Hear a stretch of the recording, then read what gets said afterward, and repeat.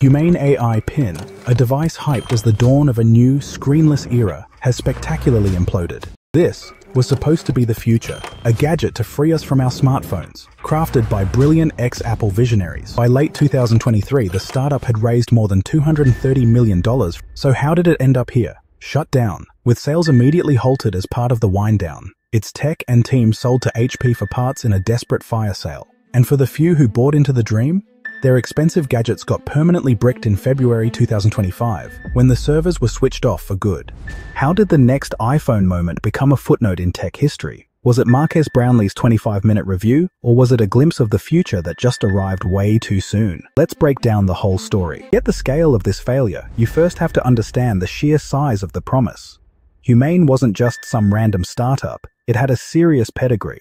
Founded back in 2018 by Imran, a 20-year Apple veteran, a designer whose name is on patents for the original iPhone, and Bethany, led the teams behind some of Apple's most transformative products like the original iPad. VC money poured in almost on name recognition alone.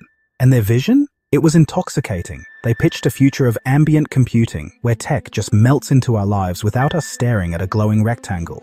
The AI Pin was step one.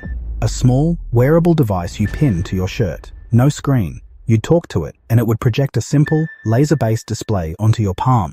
It promised to make calls, send texts, answer questions, and play music, all powered by advanced AI.